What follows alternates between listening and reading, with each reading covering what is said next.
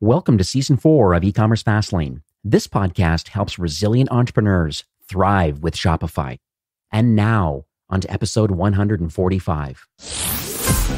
You're listening to E-commerce Fastlane, the podcast show to help you build, manage, grow, and scale a successful and thriving company, powered by Shopify. Listen to real conversations with partners and subject matter experts as they share proven practical strategies, platforms, and the best Shopify apps to help you accelerate your business. The time is now for you to improve efficiencies, grow revenue, profit, and lifetime customer loyalty. Please welcome your host, startup founder, and strategic advisor, Steve Hutt.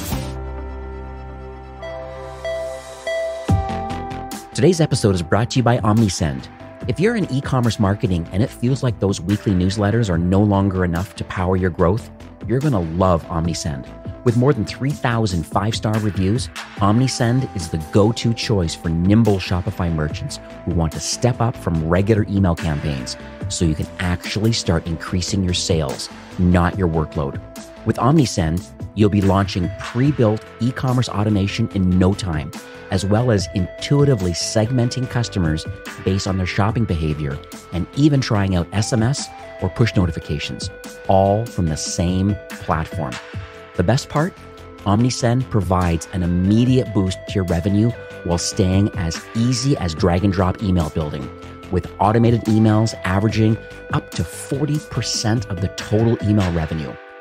Join Duke Cannon, Black Halo, and other high-growth Shopify brands that choose OmniSend to grow their e-commerce business on autopilot.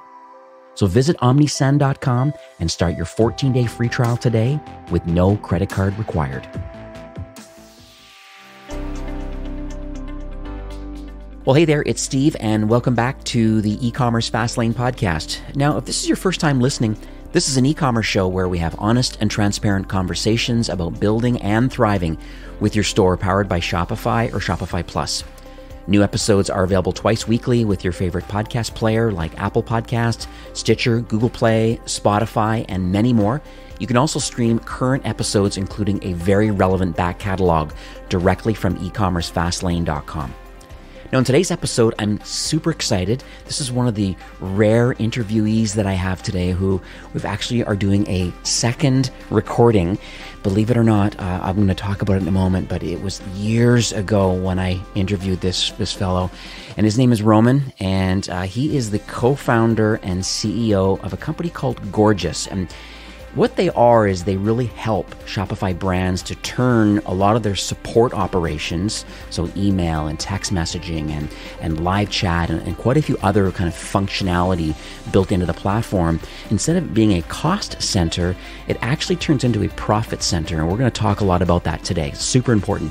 It's an interesting, I'd call it an interesting paradigm shift because, now Shopify brands using the Gorgias platform are able to actually focus on customer interactions and just allow for a lot of these repetitive things just to be resolved through the platform that then gives time for the agents to actually become sales associates. And any existing tech stack that you may have, Gorgias integrates directly with all the popular pieces of tech you may have. So it gives a single pane, a single view of the full customer journey from orders and all interaction points, including loyalty points. And I hope I'm not giving away the farm here, but honestly, Gorgias does a lot. And there's thousands, I'd say tens of thousands of Shopify brands that are using Gorgias. So hi, Roman. Welcome again to E-commerce Fastlane. Yeah, thank you so much, Steve, for having me a second time. I feel very honored to be again on the show, and I just wanted to give you a huge kudos for your pitch as well. It sounds like maybe because it's the second time, but I couldn't pitch Gorgias better myself, so I appreciate the overview. Absolutely. And it's cool. I just before recording today, I looked, you were actually episode number 2, believe it or not, in June of 2018. Yeah. I've heard that startup years are a bit like dog years, so like it sounds like many years ago.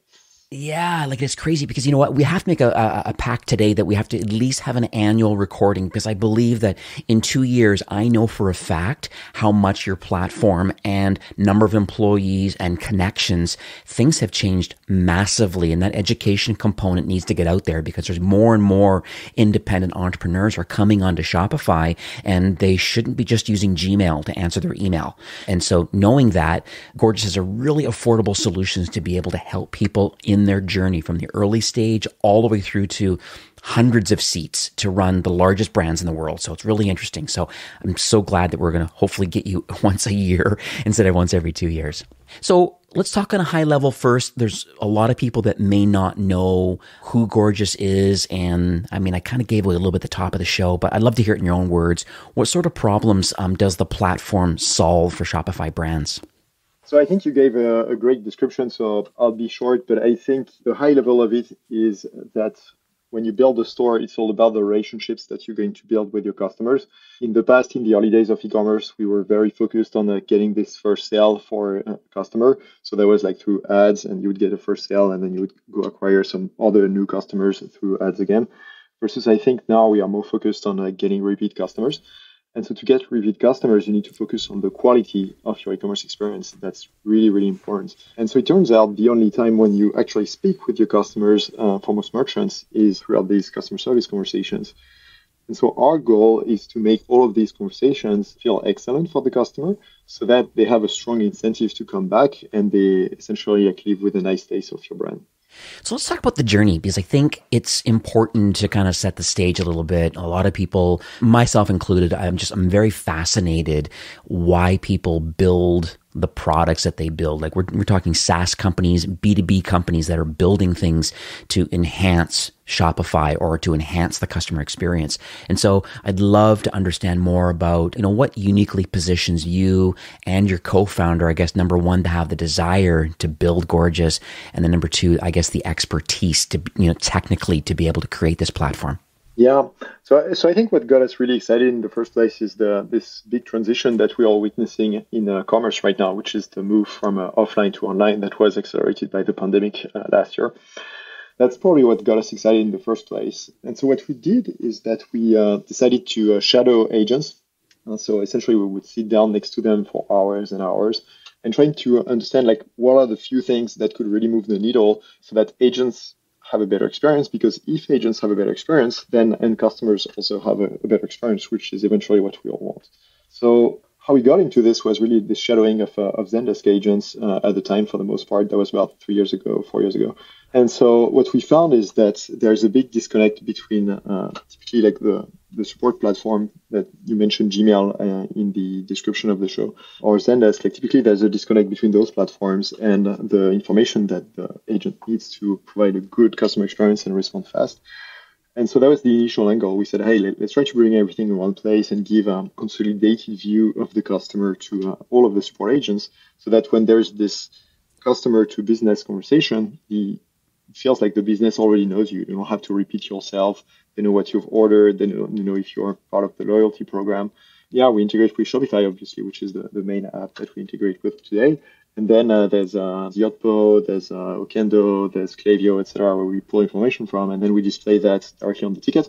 So that as a support agent, if I'm responding to your customers, I'm going to have everything I need to provide the best possible experience. So that was what led us into the journey. That's one thing that I think is really exciting. And one of the reasons why I recommend Gorgias to a lot of the brands that I manage are people that are pinging me directly and saying, hey, I'm kind of outgrowing hello@mybrand.com, which is through G Suite, just not a great customer experience where overall, when you can bring in some of these existing pieces of tech, if it's Yotpo for loyalty and reviews or reward points through Smile, there's so many interesting pieces of interesting tech that can all come in, and then having a single view of the full customer, and then being able to, you're right, not being able to have to repeat yourself. I think it's just important. It almost feels like when you do communicate with somebody, it's nice for them to realize, okay, you do understand who I am. And, automatically the phone number or the email address will automatically pull up all the order history, any kind of communication that's happened through email over the history, any kind of social interactions that have happened. Like what if somebody DMs you? And there's lots of things happening now with social media where a lot of times they just go unanswered and they're in la la land. And so interesting that Gorgias is thinking about all these sort of things and all these different touch points of a customer and a customer journey. And as soon as they're interacted with, an agent through live chat or through phone or through email, there are ways of communicating with these customers, almost like building this one-on-one relationship. Yeah, absolutely. I think that's exactly that. And there's lots of customers that reach out to a business on email, for example. Typically, like the response time on email is like between 6 to 24 hours, so super slow. And then they would reach out to you again on Instagram DMs and Messenger. And then like as a business, like you get sort of overwhelmed by these messages from the same customer. And so I think like there's essentially like adopting some structure to that, making sure like you reconcile all the conversations under one customer and in one platform. Saves a ton of time to serve the customer better. So let's talk about customer experience and just customer support in general, because I think it's an extremely hot topic right now. I think it's the differentiator to a lot of successful brands right now is just how they position themselves and how they manage and just outwardly have technology to support their customers. Do you have any case studies or any kind of brands that you can kind of publicly talk about that you believe are offering, great support or great customer experiences, and why? Yeah, sure. So I'll speak about the why because I think that's the most important point. So we recently did an interesting analysis on our customers at Gorgias. So we have 6,000 merchants, and so what we did is that we broke down this list of 6,000 merchants into 4 groups of customers based on the quality of their support. So essentially, how fast they respond to the first message, how fast they resolve the problem, and what is the satisfaction rating at the end of the conversations. And so we essentially came up with these 4 levels, like 4 being the best level. And so I'm going to talk about 2 level 4 brands that are Decathlon and Hello Toshi. First of all, like they respond really fast to customers, and there's a strong correlation between how fast you respond and the perception of quality for customers. Hello Toshi does something really interesting. They have essentially when a message comes in, what they do is that they classify the message automatically into about 10 different buckets. So whether it's a return request, an order edit, shipping status question, so that essentially like as an agent, I already know what things are going to be about. So if I just focus on returns, I'm going to do like 10 or 15 returns in a row. So I'm just going to be faster at doing them and give a better experience to the customer. So that's, I think, a good trick that everybody can implement. It's just like implement some automatic filtering of tickets so that you can triage them in different buckets and then like deal with similar tickets. You're just going to be faster. And if you're faster, you're going to have a queue that's smaller and customers are going to get a faster response. And at the end of the day, the experience is better. So that, I think, is a pretty very actionable insight that you can do for your own store, whether you're on Gorgias or not. So the second one I want to talk about is Decathlon. I live in San Francisco, and they have, I think, 3 or 4 stores here in SF that had to shut down at the beginning of the pandemic. And what's really exciting about them is that they actually got the sales associates from the stores to start selling on the chat. So essentially, they sell a sportswear product. And so when you sell these types of product, there's typically a few questions before you buy. Let's say you want to go for a hiking trip, like you might have a few questions on like, hey, like what is the best pair of shoe given the nature of my hike? And so the thing that they've done really well is that they followed the Toshi playbook, which is to try to be as efficient as possible on the reactive questions that you might get from your customers, so that they have the time to be proactive with the customers that are on the website trying to figure out what they want to buy. If you spend some time with Decathlon, you'll see that when they're on the chat, like they're super proactive about engaging with you, suggesting the right products, and you're not talking to like a random support person who's going to help you out in general because they have like, I think, thousands of SKUs, but instead like they're going to route you. Like if you're asking about like a hiking question, you're going to speak with a hiking specialist. And I think that that definitely helps with the customer experience and with the conversion of the website. Yeah, and these are pretty large Shopify Plus brands, both Hello Tushy and Decathlon. I know they're in Canada too, at decathlon.ca and decathlon.com. I think they're around the world actually. And that's really great that they're able to do some fun things like, I love the filtering idea. What I've learned lately about customer service and customer support, and I guess one of the benefits of your platform is that it's nice to be able to start categorizing and understanding your customers and the sort of questions that they're asking.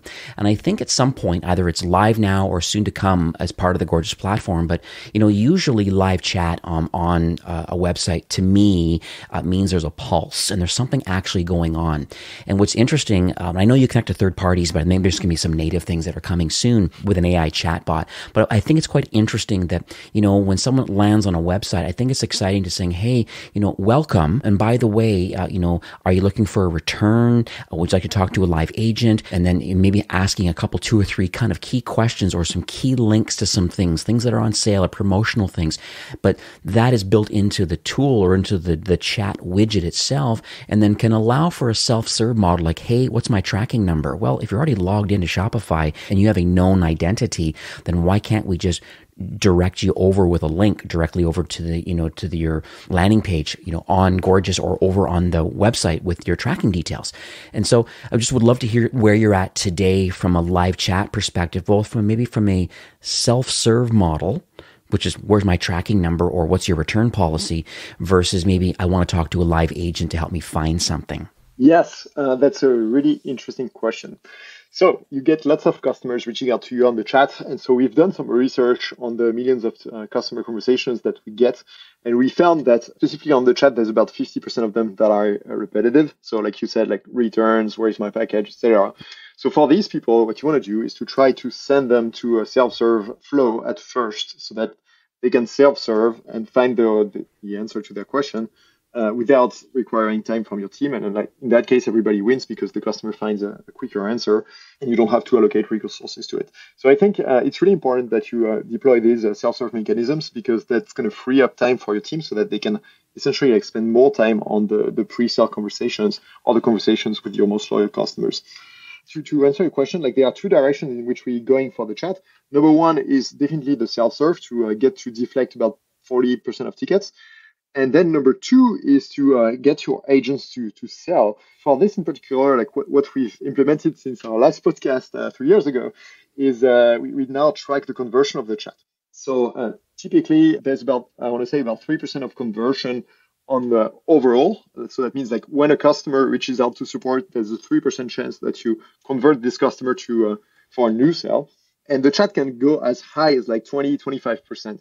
So if you're looking for a way to boost your sales, there's definitely an opportunity here that's typically undertapped, is to essentially save time for your agents so that afterwards they can make product recommendations. And since you were asking me about what's coming next, so there's a lot of things that we are shipping on the chat. So the ability to insert products for the customer to go to directly at the right page with the right variants. And so essentially when the customer is saying, hey, I'd like to buy some shoes for my hiking trip, the agent is able to search the catalog, find the right pair of shoes, select the variant, select, for example, the color, and then make sure they are actually in stock, and then make the recommendation to the customer. And so when you send that to the customers, there's a very high chance that they actually convert and buy these shoes. So essentially, focusing on those 2 use cases. One is self-serve, and then the other one is sales.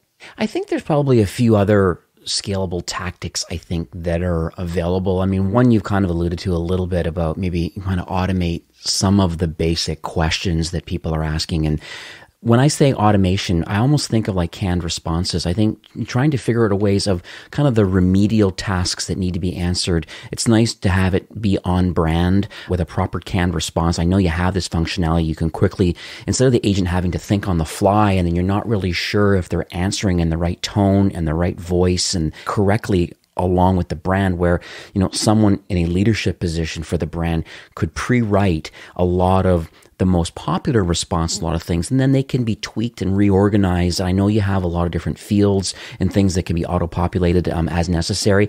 So that's kind of maybe some automation of some of the basic questions or through canned responses. Is there anything else that you can think of about like workflows? I know you talk about triaging tickets and things, but we're curious about maybe macros and all these different things that are available. Yeah, for sure. So I think an easy one is typically you have your customer communications on email and chat. We talked about those. And then there might be another team that's typically like marketing, for example, that would work on Instagram, Facebook, and Twitter. And so I think one of the key things to do is that at some point, as you grow past like a million in GMV on the way to a 10 or 100, you're going to get a lot of these messages on Instagram DMs, Messenger, etc. So one of the things you want to do is to avoid having two different teams manage those similar queues, and so you want to agglomerate that under like one roof so that there's the same voice, like you said, for your customers. So I think that's definitely something that's actionable and that you should do now for your brand. I'll say another one is we've been able to do some research again, and we found that there's about a third of your customers that are likely to come back for a second sale. And so what you want to do with them, like if you identify like with a tool that they have a high purchase intent, or on the other hand, if you identify that you have like some super like VIP customers that are extremely loyal, that purchased, let's say, 4+ times with you, what you want to do is to tag these people and to give them VIP service. Like essentially, like if you were to go down the streets to a store that you're super familiar with and you go every day, they're going to remember your name. They're going to give you like a great treatment. And then you're going to be like, oh shit, like I really like this experience. So you want to replicate that online. Like when somebody has bought from your brand several times, or when they have a high chance of doing so, what you want to do is triage these customers and make sure like they get instant responses. You personalize the responses a little more. You make proactive suggestions. So these are a few ideas of things that you can do to improve your customer experience and specifically focus on the most valuable customers for your brand. Now, retention is another topic that comes up quite a bit also in my conversations that I have with brands every day. And it's pretty common knowledge that the CAC, this customer acquisition costs, are quite high just because of the competition, because of the pandemic, and just time now. It is quite expensive to find and acquire a new customer. So you have this customer, and so the lifetime value of that customer is like super important. Do you have any inside little tips or any kind of research that you've done about like how Gorgias is, I guess, assisting with your platform and with agents to be able to just help with retention in general? I know you've mentioned a few things already, but I just would love if you had anything else that you can expand upon. Yeah, sure. The challenge with retention is that it's hard to find if what you do is causing retention or if it's a correlation, but not necessarily directly impacting it. So I just want to like share some numbers with a bit of an honest disclaimer first. But essentially what we found is that the most loyal customers are the most likely to be in touch at some point in their experience with your customer service team. And so like at some point you're going to get like 50, 60, 80% coverage on your most loyal customers with support. So I think it's really important to stress this idea of saying they're going to reach out to you and you're going to have this opportunity to wow them. And so you really want to make sure like you don't screw it. And you like actually like when you have this customer that has spent like $1,000 with your brand and reaches out to your support team, like you want to make them feel like they are really important for your business. And so that's what I would stress is really like to flag the most important customers and just be cognizant of the fact that your most loyal customers are going to be in touch with your support team no matter what. And I think most brands think about like marketing, like what is the way to send them newsletters, get them to open your email. But your marketing email might have like a 30% open rate, but guess what? Your support emails have like a 99% open rate. So I really recommend you take advantage of that. This is a nice pivot, actually, now that I'm thinking about it, or a segue, because I mentioned at the top of the show about the fact that I know that Gorgias as a platform really is a profit center, and you're sharing a lot of things about allowing agents now to have more time available for high value tasks and to be able to be salespeople to help people. Obviously, generating revenue is like super important, but can you really talk about why and I know for a fact that Gorgias is really making an impact on the bottom line? Because your platform is not free. There's a costs associated to running it. It's very affordable based on number of tickets and things that you're touching and part of. I think you have unlimited seats, but it's based on a ticketing system. But so at the end of the day, it's like, well, wait a second here. It's going to cost me money to use the platform, but then is this really generating revenue? I'd love to hear a couple of tactics that you have with this. So just on the cost side, if you make $100 of sales, like typically you're going to spend about $3 on support. And for these $3, it's like $2 and let's say 90 cents are going to be like human cost, and then like 10 cents is going to be software. I know like when you buy software, you want to optimize for cost, obviously, and that makes a lot of sense. But I think like the one that really moves the needle is actually like how efficient is your support team at responding to the messages from customers, because that's where most of your money is going. So I just want to stress that because I think it's really like how you can move the needle. Like if you increase the productivity of your support team by 30%, then you offset like the cost of your whole software stack for a year. So it's pretty valuable. As far as like what are some ways to generate revenue, there are a few ideas. So first, you want to align incentives. So essentially, the way most merchants think about support is like, hey, it's a cost center, I have to pay. So we mentioned like about 3% of the total order value. But if you manage to switch this mindset towards more like, hey, like how much can be generated by my support team, then you can set the right incentive. Let me give you an example. We have a merchant, they used to just like focus on first response time, resolution time, satisfaction. And what they did is that they started to give, I think it's about 5% of the sale made by the agents as bonuses to them. It can also be a bounty program, like the best selling agent makes like an extra $500 of a bonus or whatever you want. And so what we've seen is that before, like the sales from support was like 3 or 4%, so like not really happening.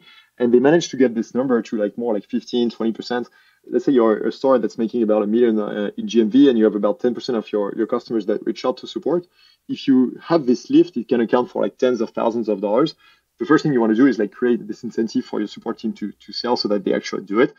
And then the second thing is that there's plenty of tactics that you can focus on. So an easy one is to have pop-ups. So essentially we have something called chat campaigns. So when you spend more like 20 seconds on a given page, you can pop up a message that says, hey, can I help you out with the name of the product? And then you contextualize it to the product name.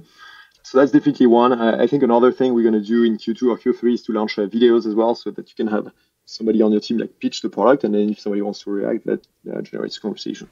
Roman, as you know, like the show, I know it's been 2 years, but it does have a diverse range of entrepreneurs that listen each week. And I know you're in a very unique position, like your vantage point is unique because so many people are connected to your platform. You're doing a lot of research. And so what advice would you give brands today, store owners today they're eager to grow, and some of these enterprise brands are really looking to scale up? And so I would love to hear what you believe people should be working on. Yeah, so I think my answer to that is to focus on retention from day one. It's not as sexy as getting more sales. Because like when you get more sales, like you do your campaign and then you see the immediate impact of this or like within a few days. And so that's really exciting. But the thing is, if you want your business to really succeed, you need to focus on this retention piece because it compounds over time. And so what I would really encourage you is to say, hey, like, okay, I've acquired a customer. If my repeat is like 3x, so let's say they're going to buy another 2 times, you can essentially, like, instead of counting 1 sale, you can count 3. So yeah, I think that's the way I would approach it. I know it's a bit of a mindset change, but I think it's really important. So let's talk about the future for Gorgias. I know it's definitely iterated. I mean, like I said, I've been front lines watching this platform continue to evolve, and more customers are making the Gorgias choice. Are you able to share any North Stars, I guess, for the remainder of 21, partner alignment, innovation? I just would love to understand a little bit of your mindset around how are you going to continue to offer value and keep iterating the platform? I have quite a few things to say here. The first one is that we've started to build this intelligence layer of saying, hey, like, how good are brands at giving support to their own customers? And so something that we are launching in the coming weeks now is a level system where we can say, hey, like, you're level 1, you're doing a decent job, but here is how you can get to level 2, and like how to accelerate your response time, how to increase your satisfaction, etc. And so essentially, it's not so much about getting people to use Gorgias and to say, hey, like, here's how you can use the product better, but it's more about saying, hey, like, how can you leverage Gorgias to get the best customer experience for your customers? And so that's going to be the key focus for our team. Like every time we launch a feature, we think about like, hey, how is that going to accelerate the response time of our merchants so that they give a better customer experience? So that's definitely number one in terms of what we are focusing on. Number two, and you mentioned that also in the introduction, is that we partner a lot with other apps in the ecosystem, with Shopify. And so we want to build a platform around Gorgias. And so we started by opening our API, and we're launching a partner portal in the coming weeks as well to empower other apps to connect with us and generate more value for the merchants. And so I'm really, really excited about this. I know you had Harley on your show not so long ago, who did a great job at Shopify, like making this a platform. And I think like one of the reasons Shopify is where they are today is because they were so successful at being a platform. So for us, that's extremely important. Yeah, another one is we want to automate about 40% of the support. And so that's why we've been focusing on the self-service. There's also an FAQ being rolled out in a few months with some self-service there as well. That's a pretty important component to automate some of the support. And I'd say the last piece is to essentially push more towards leveraging these conversations as a way to drive revenue. And so for now, we track the performance of these conversations, but there are many things that we can do to help your support team sell and increase your GMV.